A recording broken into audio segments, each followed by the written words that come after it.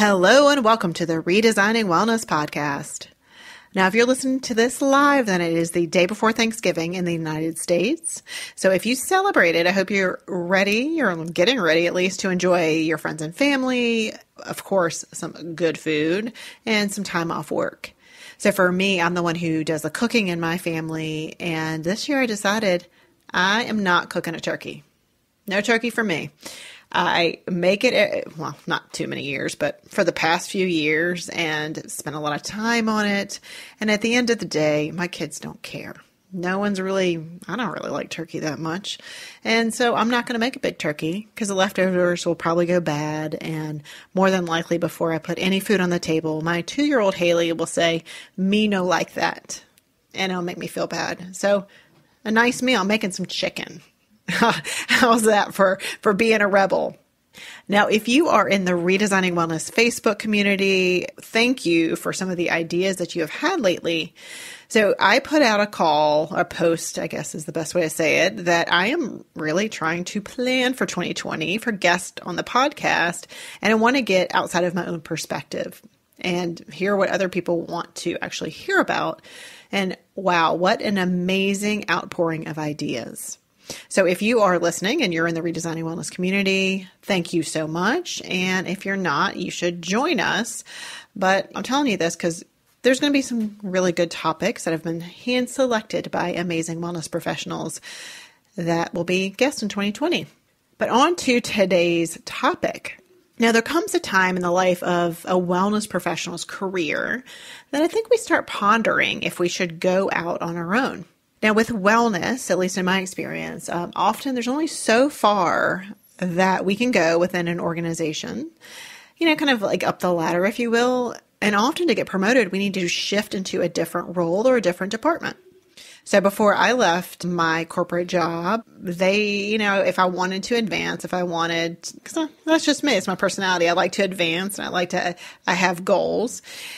And so I could go to a different department and get the title and get more money, etc. But I was like, I like wellness and that's what I want to do. So I decided to obviously go out on my own. And so here's how this topic came about of going out on your own as a wellness professional. So today's guest, Maggie Gough, her and I both got to keynote at WellCoa this past year. And so we were just chatting about our businesses. We're friends. And so she just said, you know what, we should get on the podcast and talk about this, what it's like to be out on our own, because I know she gets questions, I get questions. And so we just thought we'd have a nice, candid conversation. And I interviewed Maggie not too long ago. So episode 130, which I'll link up in the show notes. Now, let me tell you a little bit about Maggie. She has been a part of the corporate wellness industry for over a decade, and she has been a true student of her experiences, a renegade, always challenging how things can be made better. This has launched her into a position of leadership on a local and national level. If you want the truth, a real authentic conversation around corporate health, she is the person to talk to. And this is not in her bio, but I will attest that she is just a wonderful human being. Now, Maggie introduced me to a new term. We don't talk about it here. She told me this term, I think when we were at WellCoa or some point. Who knows? A vulnerability hangover. Now, I am pretty much the same. So I'm sitting here recording this. If I had a conversation with you, I would be the same kind of person. If I'm on stage speaking, I don't have this stage front and then this other kind of personality. I'm just the same. And although I'd like to say I'm pretty candid about most things, I was extremely candid in this podcast. And that's why I'm feeling a little bit uncomfortable about releasing it because, I'm having that vulnerability hangover. But that's okay. I think I need to put it out there because so many people have this fantasy of what owning their own business is like. And although I have zero regrets and I am very happy being on my own, it's also hard. And there are challenges, but I'm afraid I was too real about the hardships. So I want you to know that even with the challenges that entrepreneurship brings, it's 100% worth it, at least for me. And I know Maggie feels the same. So I wanted to give the challenges because, not everyone's cut out for it. And that is completely okay. So even when I look back at my jobs, I was always self-directed. No one ever needed to tell me to do my job. If they did, it kind of irritated me. I've always been enjoying freedom and autonomy. And some people like to be given, here's what you're supposed to do. Here's the structure. And not only that, you're not told what to do. You create this thing out of nothing. That's what business is, right? You're creating something and then you have to market it and then you have to sell it and then you have to make sure you pay your bills, all of those things. So I want to give you the real deal. And that's what I did in this podcast. And just let you know that if entrepreneurship or owning your own business is not for you, that is okay. Because there's nothing wrong with being gainfully employed and get regular paychecks and get 401k and get PTO and all of that stuff. So yes, vulnerability hangover is real and it's happening to me. So if you listen to this and you have any comments, shoot me an email, put a contact form. I'd love to hear what you think. Now, before we dive in, I want to let you know that this episode is sponsored by Workplace Money Coach. Workplace Money Coach is offering a special Train the Trainer promotion for 2020 for their Living Paycheck to Purpose program. The Living Paycheck to Purpose program is comprised of 4 live workshops that take employees through a series of activities and thought-provoking discussions designed to help build positive money management behaviors. Workplace Money Coach can train one of your employees to facilitate that program, the Living Paycheck to Purpose, so your company can save thousands of dollars while experiencing their life-changing financial well-being program at work. Let me tell you some details.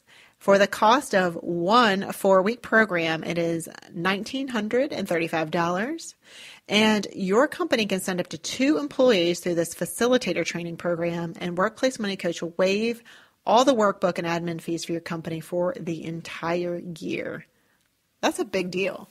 Now, this means your company can deliver the 4-week Living Paycheck to Purpose program to your team as many times as you want throughout the year at no additional cost beyond the initial $1,935 investment.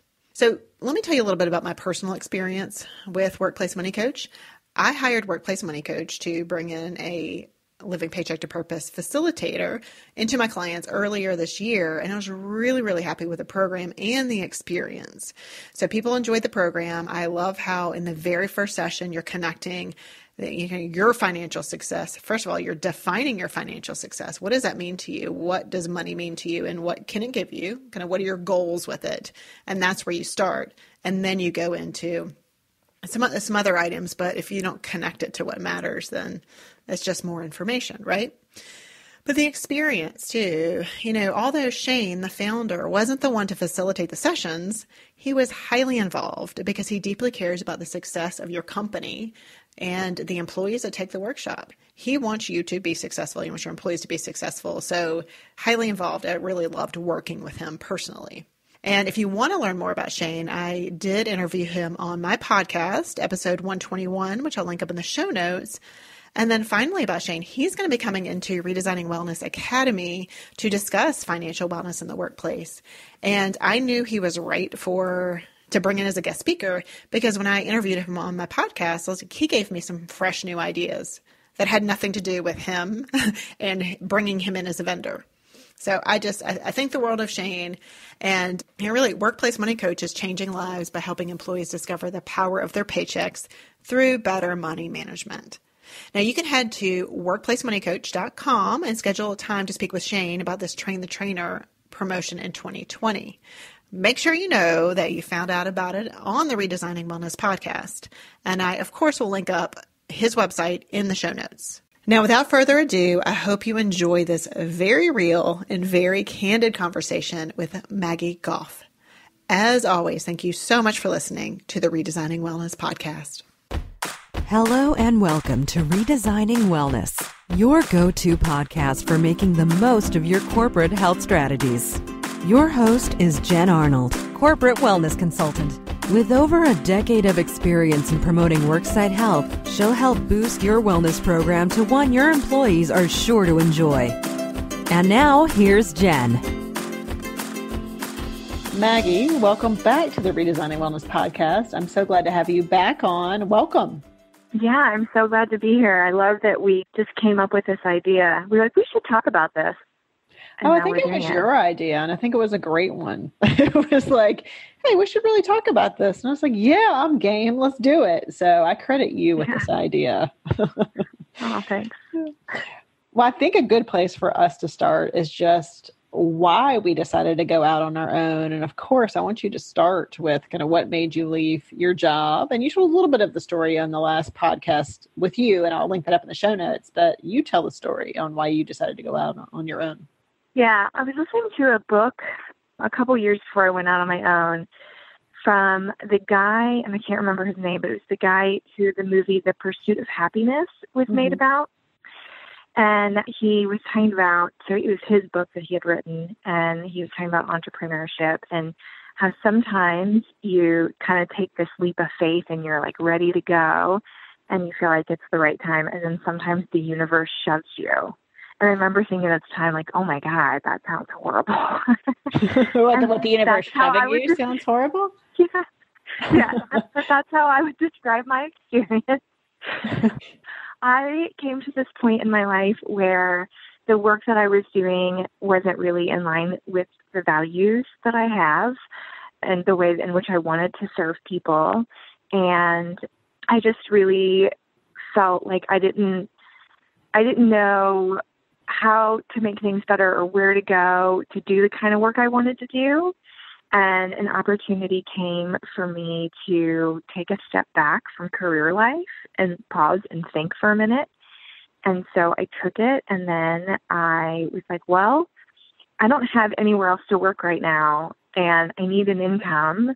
So I guess I will start a business.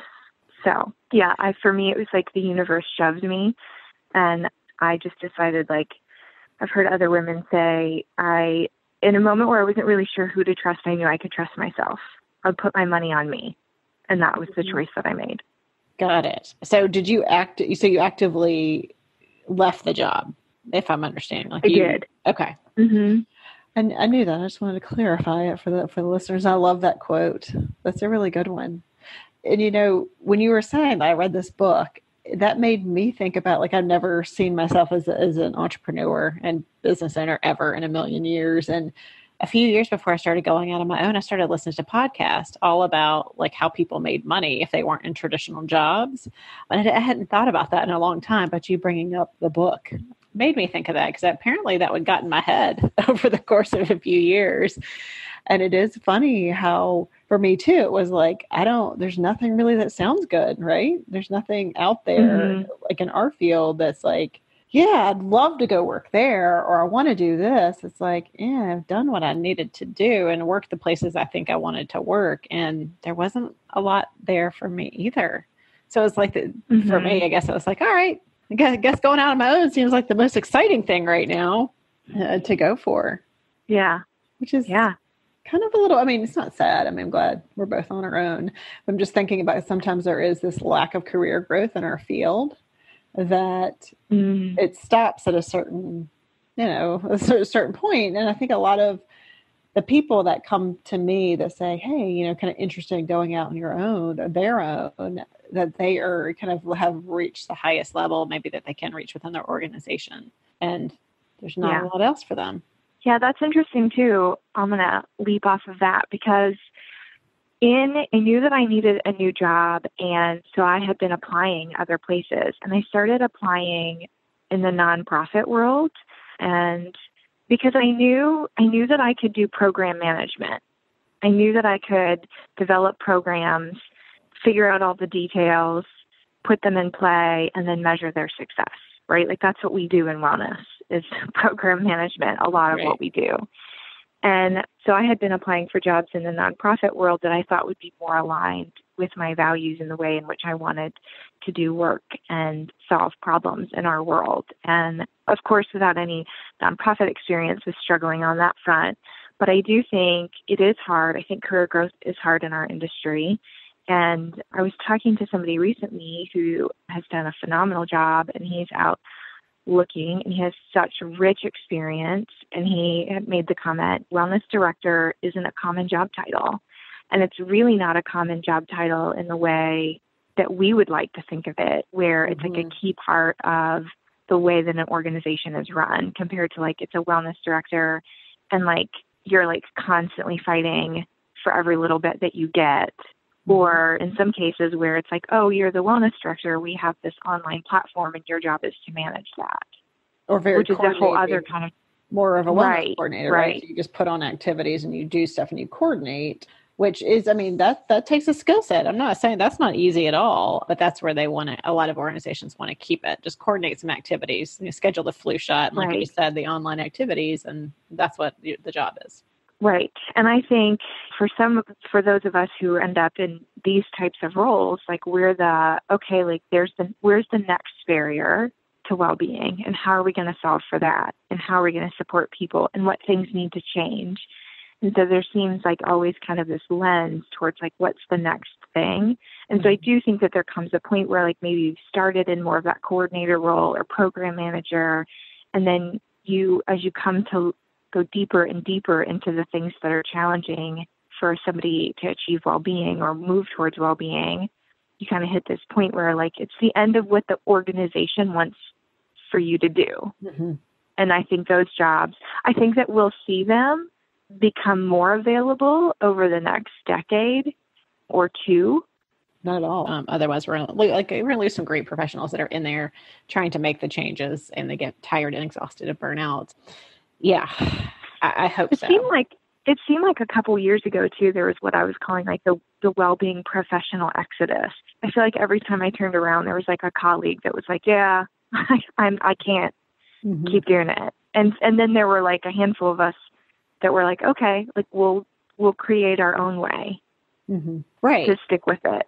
Right. Yeah, I'm hoping that trickle of people is dying down. But some people are going out on their own, and they're still doing well-being. It's just from the outside.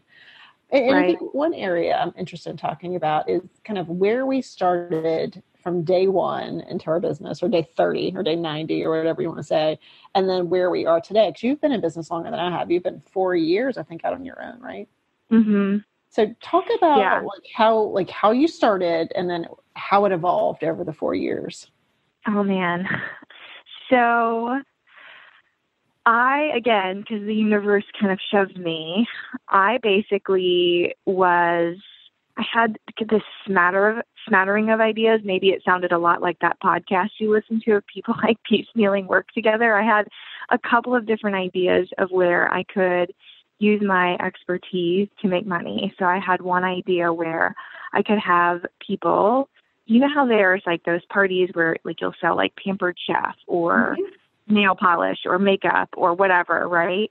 Well, I was like, women like getting together for things like this. They don't have a lot of their social needs met, but and also a lot of women are curious about well-being and health. And as a dietitian, like, what if we could get everybody together for a glass of wine, an evening of fun, and it would be like group coaching. So that was one idea I had. And then I had this other idea where I was like, well, my husband is a coach. And so I was fairly tapped into the athletic industry here regionally, and like a lot of soccer clubs and different things like that. And I thought, I wonder if I could have teams come out and I could do presentations for kids around health and taking care of their bodies as athletes. I had done some of that work when I worked for a university. I had worked alongside their athletic teams to help them. So I had some experience in that. And then of course I had this like corporate wellness bent because I had done work like that. So like my original website had all three of these things as like options, like an interesting array. Right. Which like naturally the feedback, and I'm sharing this vulnerable story to the people out there, because you learn that the goal is not that you start once you have it all figured out. The goal is you start and you learn. And so I'm sharing the story about like my insane concept of having these three very random things put together on a web page and just like letting it evolve. And of course, the feedback I got from business consultants was like, people don't know who you are. Like, what? We don't get this. What is it about? I love it. No, this is great. It's a great story. Right. And so I did have a company who wanted to use me for health coaching, and it was somebody that I used to work with who knew me, and she needed a health coach. And so that was like a good kind of first win. And then I had another company that I had worked with previously that reached out to me and said, we would really love to work with you. And so I ended up with these 2 corporate wellness accounts. And so naturally kind of kept investing my energy there and let the other 2 things drop. So yeah, so that's my evolution. That's my 90 days in where I was at and where I'm at now. Yeah. And we'll get at the end, we'll make sure we talk about where you are now, because I think it's so funny. I have so much advice at the end, we're going to talk about like advice for people, because I think we just gave a solid, you're not going to have it all figured out, and it's okay. Yeah. You need to try to figure some stuff out. But a lot of it is getting out there and testing and experimenting with things, getting some feedback, and then ultimately going, who's going to pay for this? Like, who is actually going to pay me money for doing something? I think that was my biggest shock. Like, because when I was at Blue Cross, there was the brand that I had around me and the access to employers. Like, of course, they knew us as their insurance carrier. And so I had this access to a ton of people. And all of a sudden, when you're on your own, you're just one more person trying to get in to see them, to sell them something on wellness that they really don't care about, to be honest. I really thought that everyone really needed a wellness strategy. And then it took me a while to go, people don't care about a wellness strategy. That's like the last thing they care about. They care about you, the health coaching, they care about that, or they care about you running programs, all of that, but they don't care about that. And that was quite the interesting situation for me. It was going, okay, this was what I was thinking I was going to sell. And then you get out and you're going, yeah, people don't care and they're not going to really pay you money for that.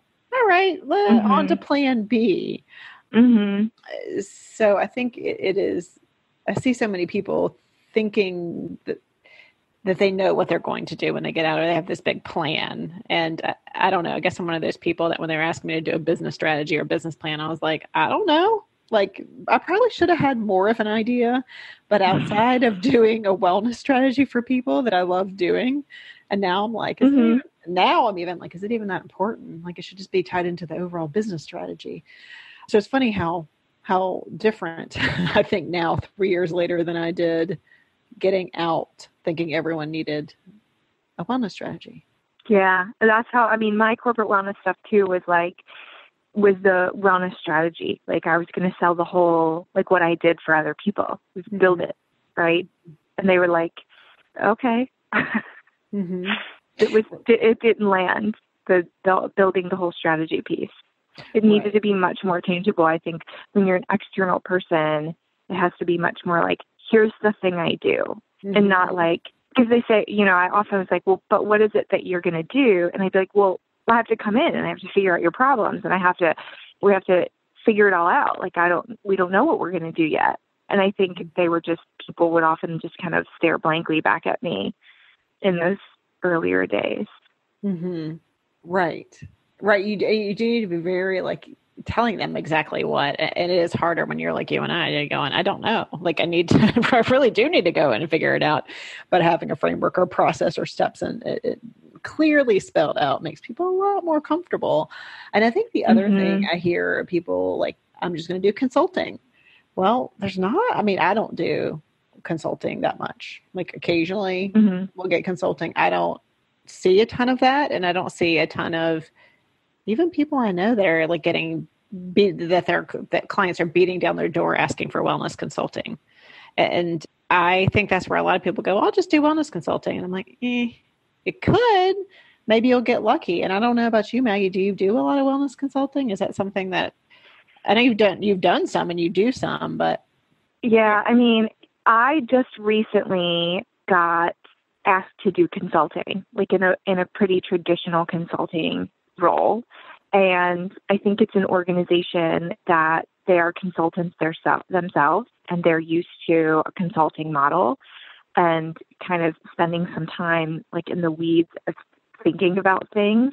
And I think a lot of other organizations I found, you're working with somebody in HR or a benefits specialist who's really looking for some lunch and learns or a training or a health coach. And so the whole big consulting piece is much is an entirely different thing to sell. So I agree. I think that the corporate wellness consulting maybe will grow, but I agree with you. I have not seen much of a market for that. Well, I think there are those clients out there, and I think that they're unique. They're unicorns. Right. There's a company I've been in contact with that is getting together like a consulting that I would bid for, and they asked me if I wanted to bid for, but it's few and far between. And I think too, employers look to other people to consult. They look to their insurance carrier, they look to their insurance broker, they look to anyone pretty much that they already have in-house and staff, and as an existing resource to do that. So. Yeah, I'm glad you shared that. Definitely. I didn't know. Maybe you were like raking in the consulting clients, and I don't know. I'm not. I am not. I definitely am not. Well, I find it's kind of how I know you work very closely with modern office methods, and I work very closely with the client here in Raleigh, and they want you to actually do it. They want the strategy, but then they want you to do it, which is what I'm doing for them, right? I am the wellness person for their organization. And so we're consulting and then we're doing. And correct me if I'm wrong. No, that's exactly what I would say is like, I would not count my client Modern Office Methods as a consulting job because I'm doing the consulting, but I'm also the deliverer. Mm-hmm. I'm like in there doing the trainings, doing lunch and learns, coming up with the yearly plan, executing it, measuring it, and year over year. So. Which has some strengths in a sense. So there's pieces I love about it. There's pieces I don't love. I'm going to be quite honest. But what I do love about it is that I still stay in the trenches. So when I'm training wellness professionals, I'm like, I gotcha. I know it's hard because I think sometimes when quote unquote thought leaders who aren't being consulted, who aren't actually doing anymore, or people who are just speaking on stage and not doing, you're like, that's a great piece of advice, but hey, there's like 8 roadblocks in my way. How do I get through it? And so that is what I do love about the work that I do with the client here. Definitely. I asked Walcoa for some feedback from my keynote. Mm-hmm. And one of the things of feedback that came back were Jen and Maggie were very relevant. I'm going to botch the exact comment, but basically were really relevant. And it would be nice if all of the speakers could have spoken in that amount of relevancy towards this work. And so to your point, I mean, I don't think you're off on that statement. I do think that gives us some street cred that we're still working with organizations and that we're boots on the ground. And I think that has its value in some of the other work that we do where we're trying to lead other practitioners. Mm-hmm. Mm-hmm. So I want to fill in the gaps here. So I think, in the effort to be really transparent, so people listening to this have maybe thought about like, maybe should I go on my own? Where does our money come from? So if we don't do consulting, but we do this, I think they're gonna be like, well, how the hell are you living? Right? Like, because I think one other thing is that I have to make money. Like if I don't make money, my kids don't eat because, my husband's also an entrepreneur and he has been on his own for a while. So it's not like I have someone, this sounds bad. I haven't thought about this ahead of time. So I'm just going to say it.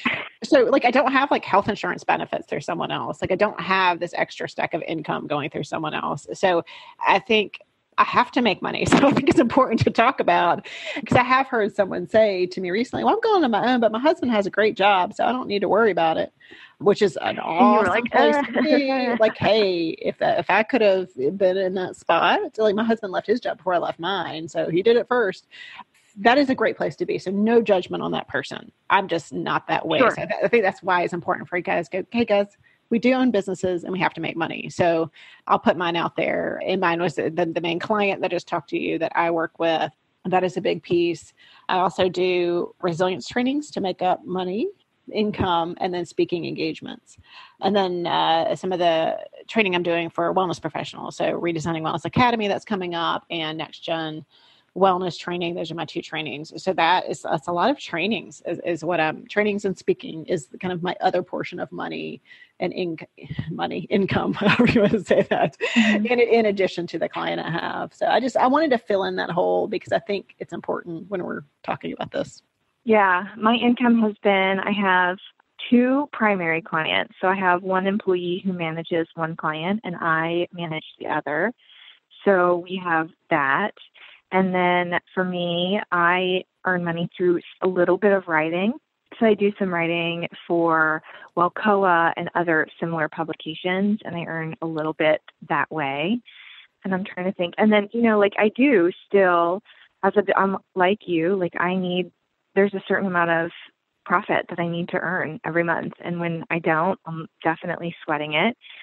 So I had the opportunity to pitch for like a really big opportunity with a client recently. And then they decided to go in a different direction. But then they were like, hey, do you want to do some lunch and learns?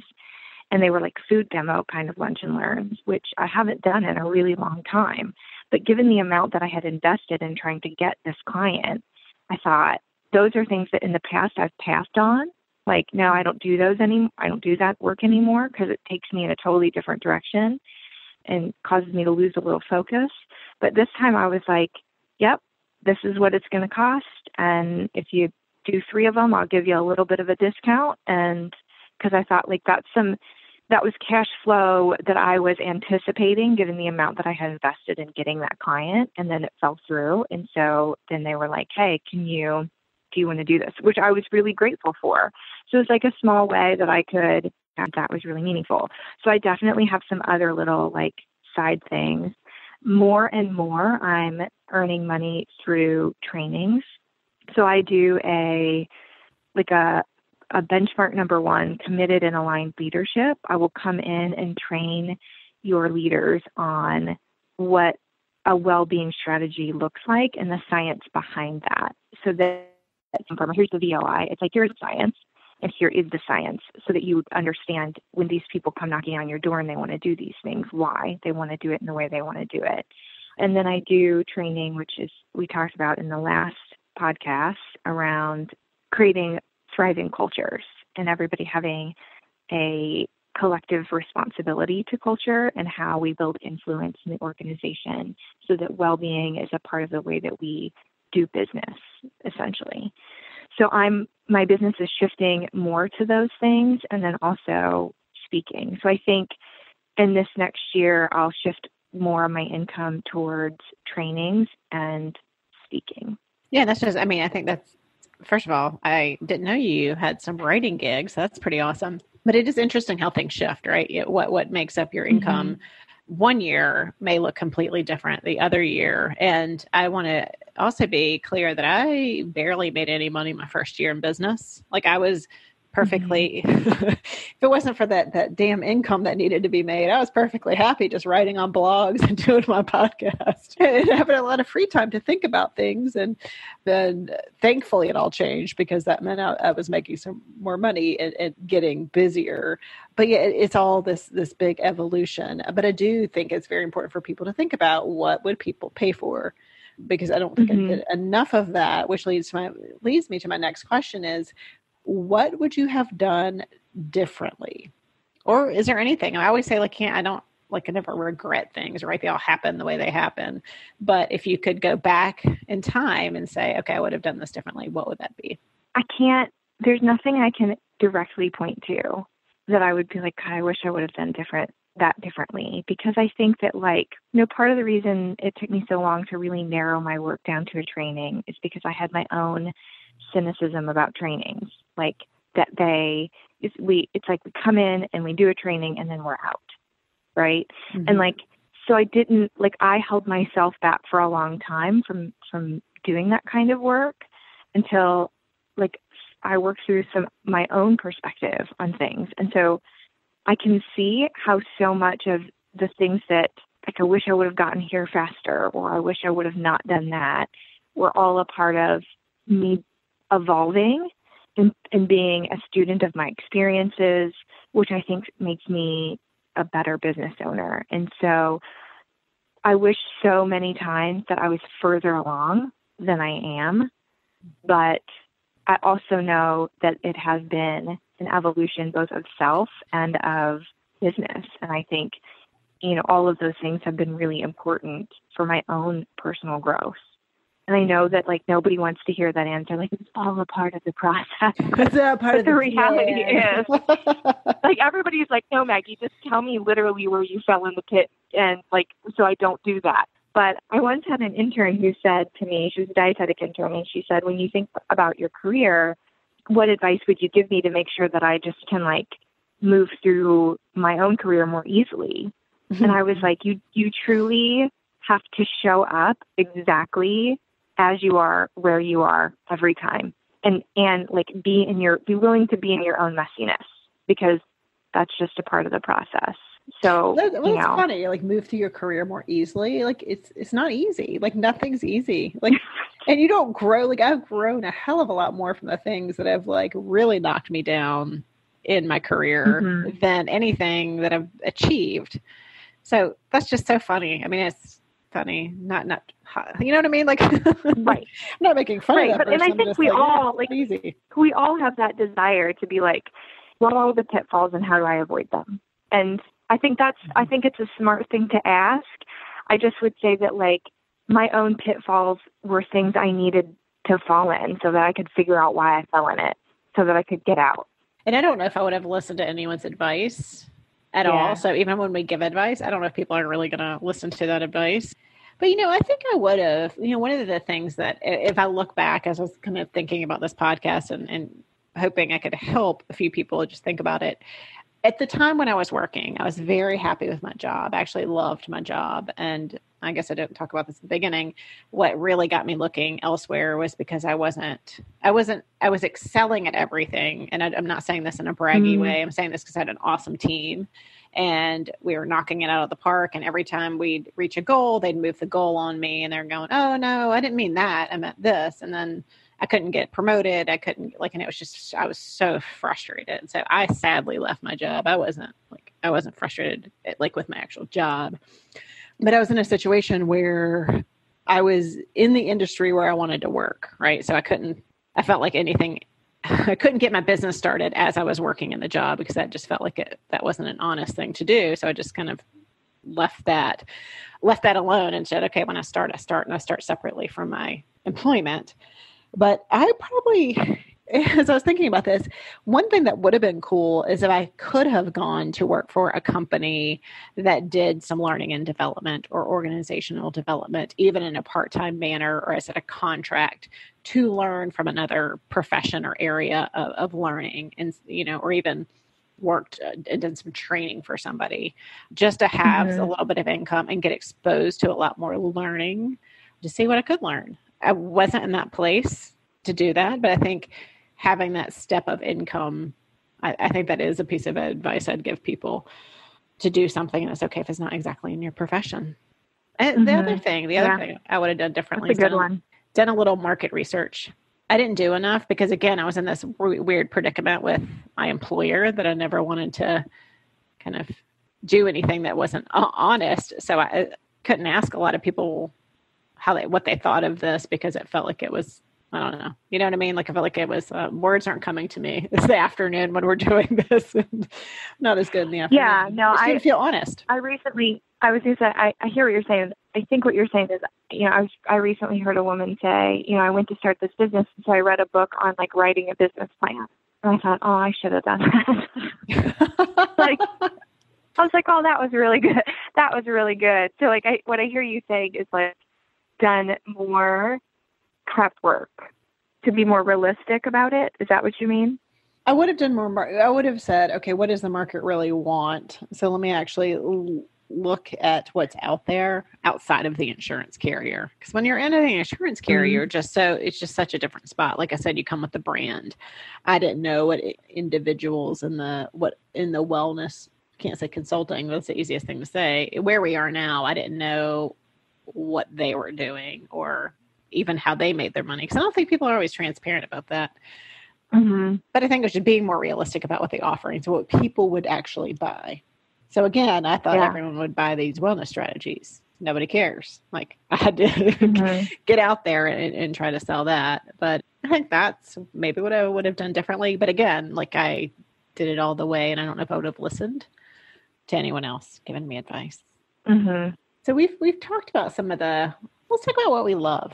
Like, what do you love about being on your own? Because there is such a great, wonderful part of being on your own that I don't want to get buried in the challenges, which we'll talk about next. Mm-hmm. But what do you love about it? Yeah.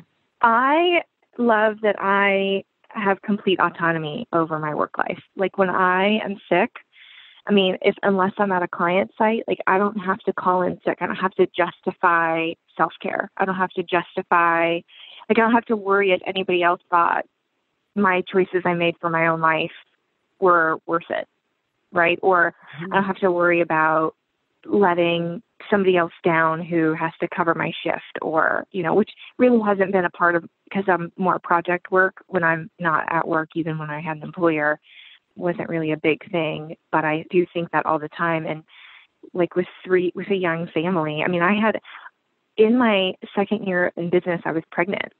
Mm-hmm. And me too. So like having a baby, like maternity leave, like there was just the autonomy, my ability to make the choices that are right for me and my family without having to answer to anybody. And I know that that's not a thing that most Americans have. So I routinely feel grateful for that. And then also, like, I love building strategies. I love problem solving. And so one of my favorite times of the year is this time right now. It's October. I'm starting to really reflect back on the previous year, think about where I want to go in the future, how I want to shape all of that, and then what exactly am I going to do? Like, what's my operating plan to achieve those goals? And putting all of that together, is one of my favorite things. And even though I had kind of this wonky list of services or the way I was going to do business early on, I do have my business plan that maybe isn't how you would do it if you read a book about running a business plan. That is how I did it. And I look back and I can chuckle at some things, like the things I thought would make money or how quickly I'd grow, but I can look at like that mission and vision statement, and every time I forget about it, and then I go back and I read it, and I think, oh my gosh, I'm still doing that. And so there's this core of myself that I get to bring to life through my own work. And that is, for me, really grounding and purposeful and meaningful. That's very admirable. I mean, I think that's one of the hardest things, which I'm not going to get into quite yet. But it's easy. It's easy to forget that, right? Like it's easy to forget why we do what we do, why we left our job, the impact we want to make on the world. So I think it's great that you're drawing that out. I love creating new things. It was probably the bane of my team's existence when I did work at Blue Cross, because you're like, Jen, seriously, stop making things. And I'm going to really watch myself. But I think being on your own too, I can pivot how I want to pivot. Like I don't have to worry about, like I am creating the strategy. And then if I don't like the strategy, I can pivot to another one. But that flexibility it's really fun for me. And also the thing, I've said this on the podcast before, is that being on my own has challenged me in ways I've never been challenged before. And you have to do a lot of self-reflecting when you're going, okay, I have to do all of these things. I don't know how they're all going to get done. I've got to balance, the kids and all caregiving and all that stuff with it. I've got to make a certain amount of money. And I've got to overcome some fears about selling. And I've got to go do all of these things that sometimes are a little scary. So I think that is, and I'm a big, like, growth is one of my needs and values. And so it has just filled me up in growth, that's for sure. And I feel like just being exposed to so many different people on the podcast has made me grow as well. So it's just one of the best things that I just wasn't getting in corporate America. I was driving my own growth, which is fine too. I mean, kind of driving it here, but it's just happenstance. You have no choice but to grow as a business owner. Yeah. It's funny. Shortly after I started my own business, it's like 6 months in, and I had gotten this health coaching contract. And full disclosure, my health coaching contract was with like a previous employer. So I had this job, and then I left there and went and worked somewhere else. And it was after I worked that place that then I started my own. So it was like 2 jobs ago. and they needed a health coach, and I was a known entity for them, right? And so that was good for them. But also because I had left there, I needed to sit down with the director of HR who used to be the person I reported to, right? And so we kind of had to have this like coming back together and like telling our stories as they happened for us or whatever. But anyway, she said, gosh, I really appreciate you coming forward and being willing to have this conversation with me. And now that we're here, they were at the time looking for a director of wellness. And she said, would you like to talk about that position? And I just said no. And I said, because I think that when I want to be able to change and move and grow, when I see an opportunity, I want to be able to go after it. And like, I want that to happen in 6 months. And I, in full respect to this huge corporation that you're with, this huge organization that you're with, like it could take you, like you probably see the same opportunity and you are going to like steadily go after it. And it might take you 6 years. And there was this really deep appreciation that she had, I think, for me being willing to know that about myself.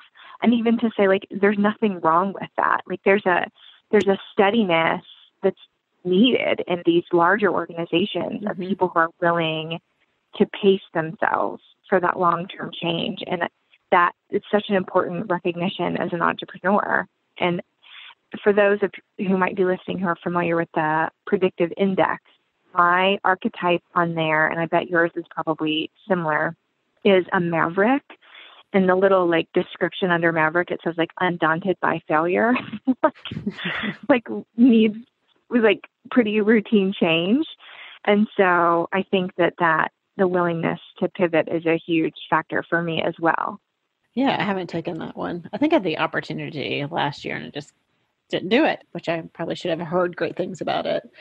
So I can help you take it. I'm curious now. Okay. I don't know if that would be me. That's interesting. People are on to Enneagram now and like people have guessed my numbers and I'm like, I don't know. I just need to try to actually take it to see what I am.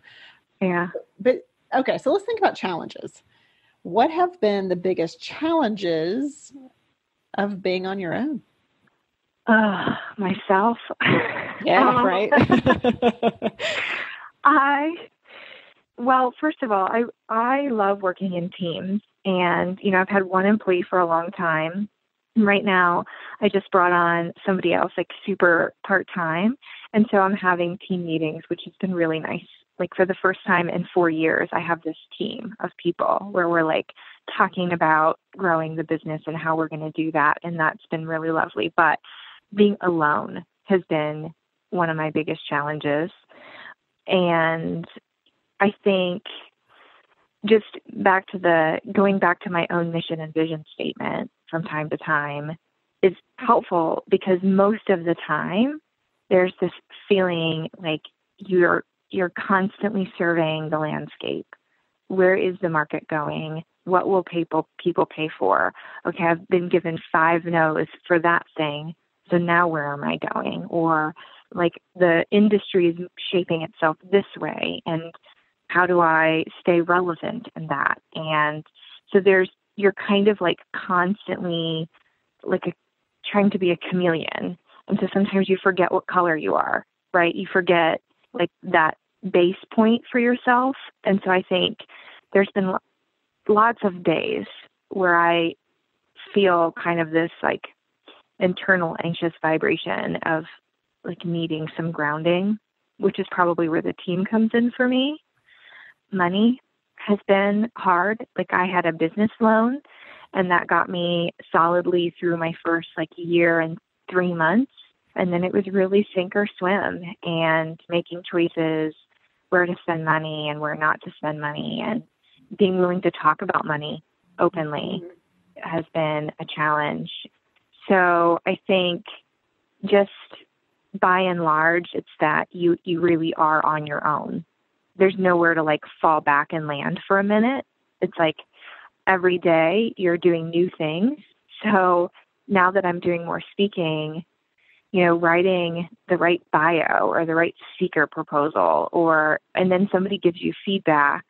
Somebody recently was just like, oh, no, don't say that. And, like I said to my husband later, sometimes I just want to be like, hey, I really appreciate your feedback, but could you just calm it down a little bit? Because all day I'm doing things that I've never done before, Yes, all the time.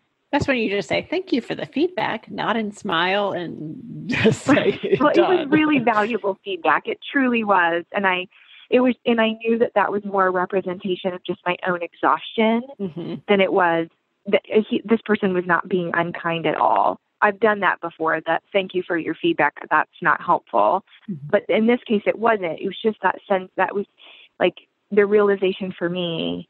And I'm sure you feel the same way, where you're doing new things that you've never done before all the time.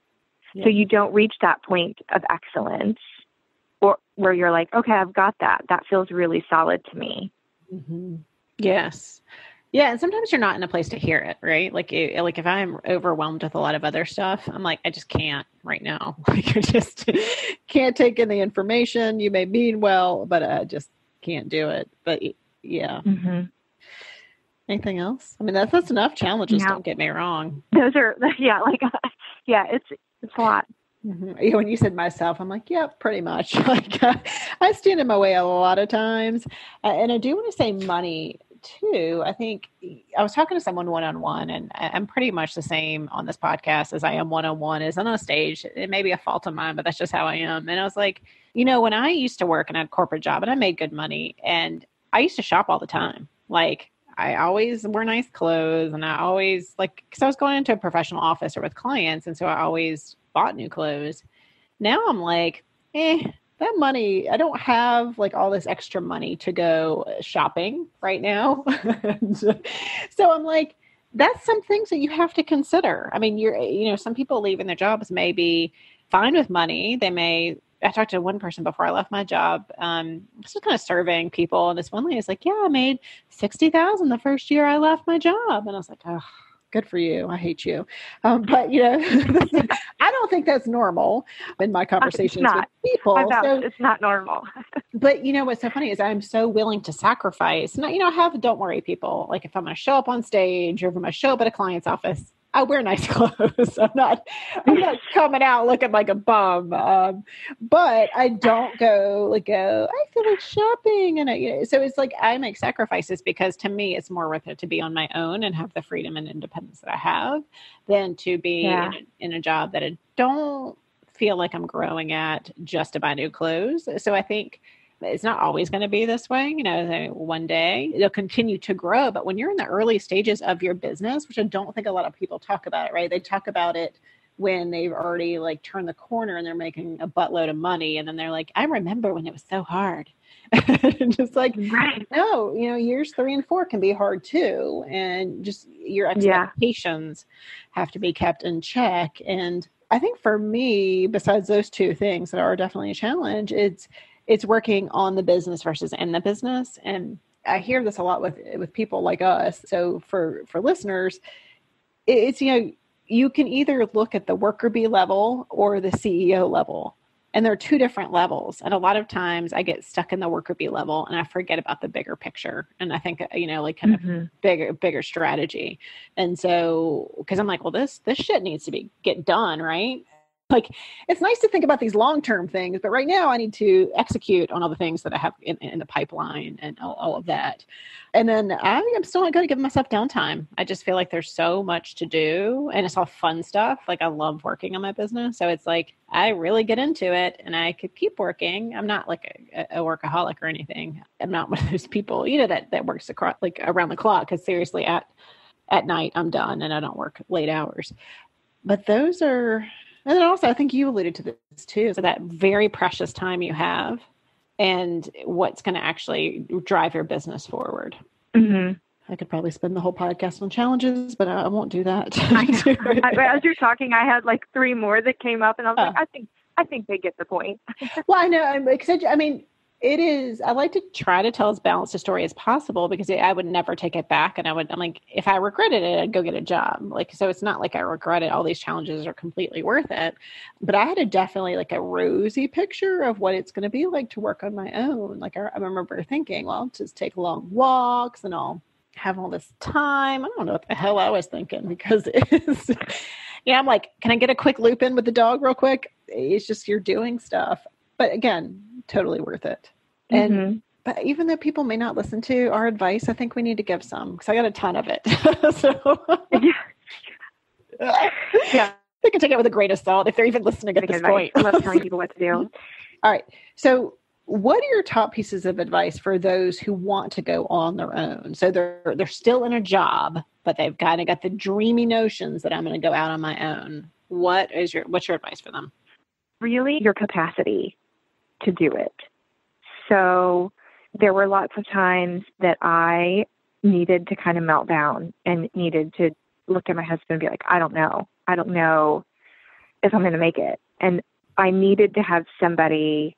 So there's like this capacity of yourself to be able to have moments where you can really break down and get back up, right? And just like when we coach people like on well-being in general, we say it's not always a time. We don't ask a swimmer to improve their time if they're swimming upstream. So if you're swimming upstream in your life, maybe it's not the right time to consider starting a business.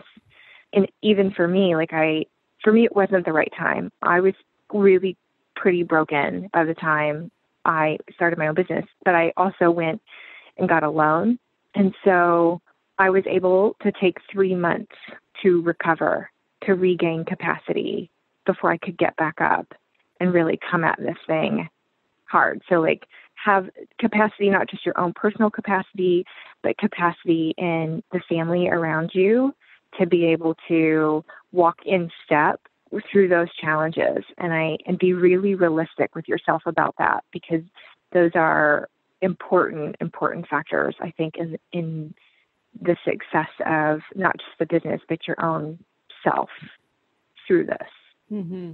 Definitely. That can't be it. I got a whole list of things. You may go with one and then I'll give you some time to think about it. Yeah, go for it. Oh, okay. One of the things, this is so funny because I was hiking with my sister-in-law when I went to go see my brother. We were in Washington State and we were hiking, and she's kind of wanted to go on her own for a while, and it was frustrating me, but I identified with it very well, because oftentimes when people get excited about starting their business, they spend time and money on things like your logo and your website. And so she was going to go do all of these things, like meet with a website designer and all this and sink money into things. And I was like, does anyone want to buy your stuff? Like she's a wonderful culinary chef. She's a chef and she's a pastry. I don't know what you call them. I don't want to say a baker because that's not right. She's been to Johnson & Wales. She's fantastic. And I would just say she's a baker. Mm-hmm. But I'm like, go to the farmer's market and sell some desserts. And if people buy them, then at least you know you got something.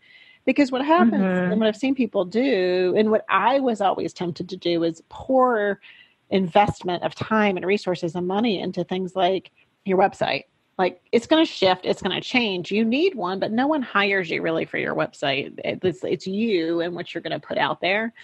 And I still sometimes go, God, I should really redo my logo. Oh, who cares? I go forward on things. But it's what we all get caught up in. I did. I was like, my website needs to be perfect. And so I think that is one piece that like people fantasize about, but it doesn't matter if no one wants your thing, right? What you're selling.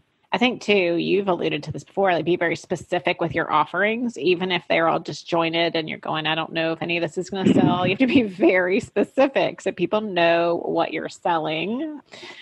And then I think what you just said is like, is it the right time? It's not the right time for everyone. I think there's a lot of advantages for staying in corporate America, like your benefits like 401k and PTO. And there's a lot of ways to make your job more interesting. So like if you're just burnt out on your job, that may or may not be the right time, but sometimes it's not the right time, like for you, Maggie, and it all works out. So take that one with a grain of salt. And then I think I've got two more. Apparently I like to give advice too.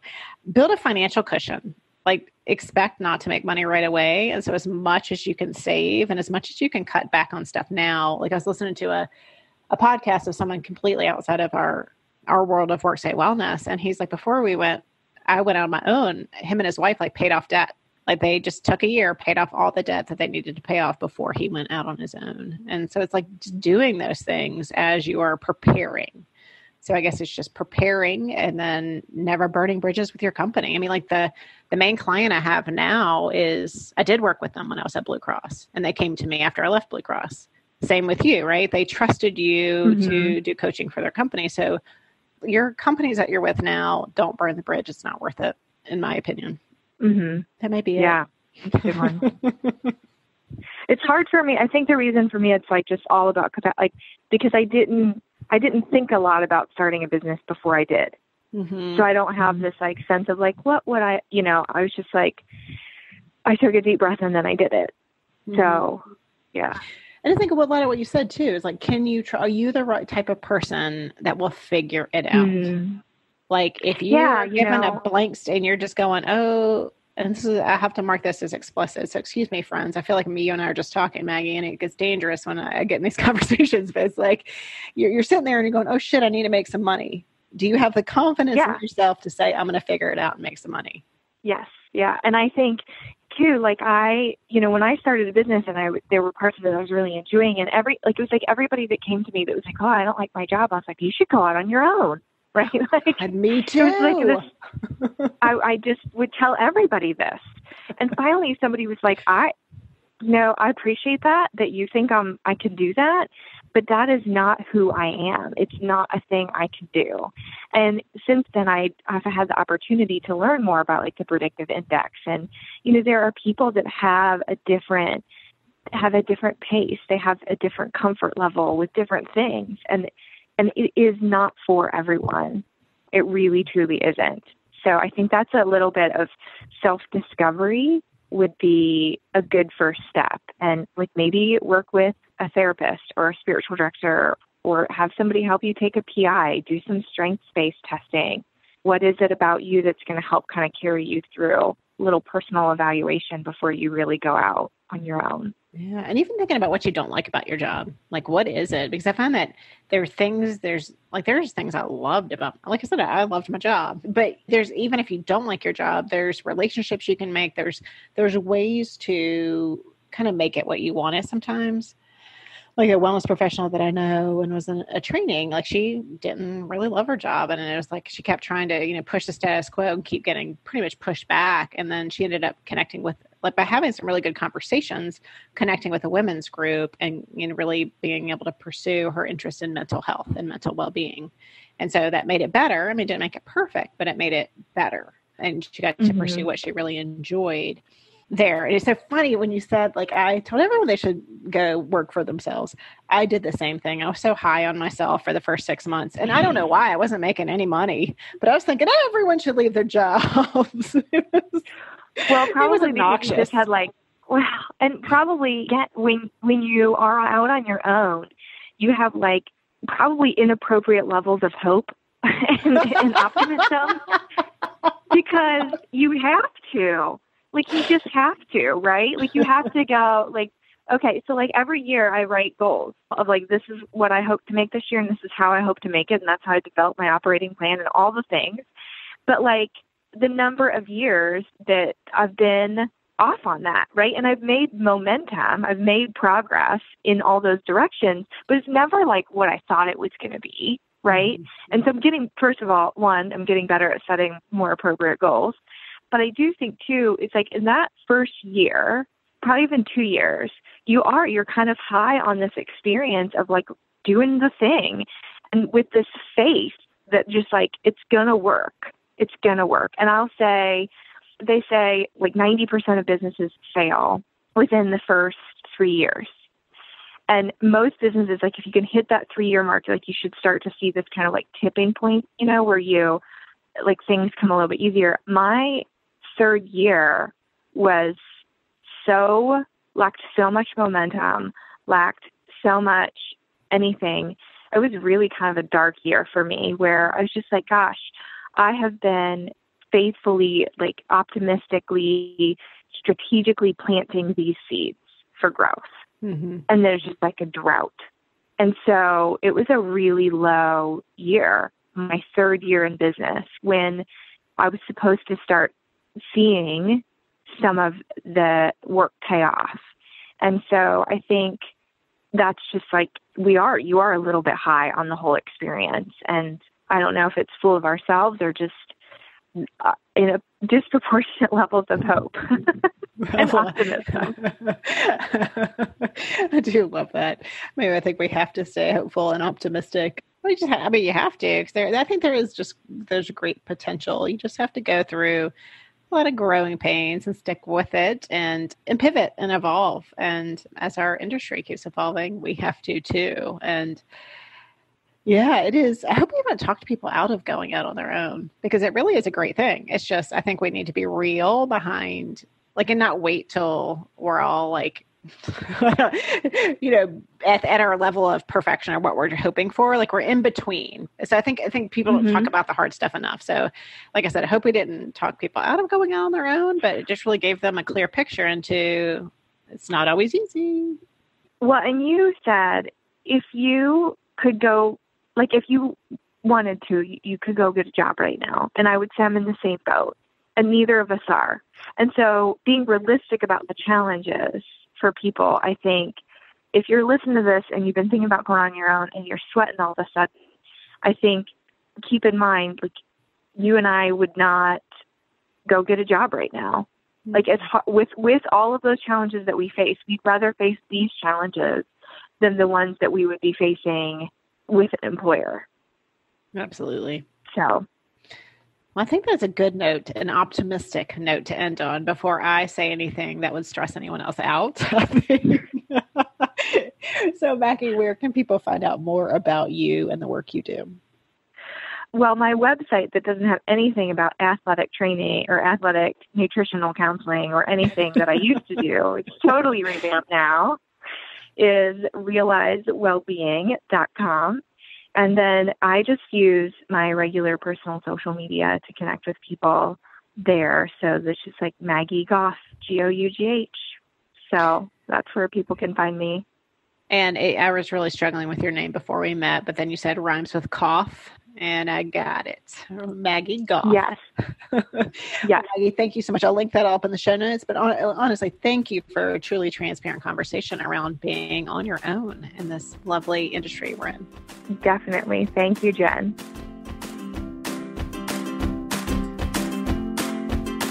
One of the things I frequently hear from wellness professionals is that they want to tribe. They want to find their people. In other words, a place where they can express their opinion without getting chastised for it, and where they can get support when they're butting up against the old wellness paradigm. If you're looking for that safe space, come and join us in the Redesigning Wellness community on Facebook. To find us, you can just go to Facebook and in the search bar, type Redesigning Wellness Community, and it'll pop right up. You'll just have to answer a couple questions, and I'll let you right in. I'd love to see you there.